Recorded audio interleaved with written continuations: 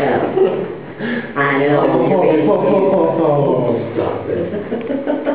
You're doing that on purpose. You train to this when you have other people.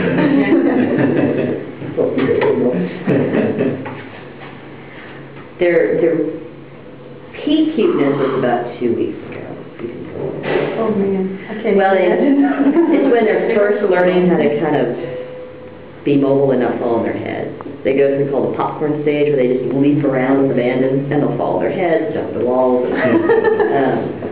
But this is still pretty darn cute, but the marketing staff thought I was just the most hard-hearted person in the world because we've had them at 3 weeks when we had to pull them. And they're like, don't you think they're cute? I'm like, not really. I said, just wait. I said, no, they're so cute. I'm like, no, right now, they're not done. I'm like, just wait. And now they believe me. Because, you know, when they're little, they don't do anything. Yeah. You know. So when we weren't babies, people always say the word babies are incredibly cute. No, we're not old. Yeah. And they smile and laugh. Get past that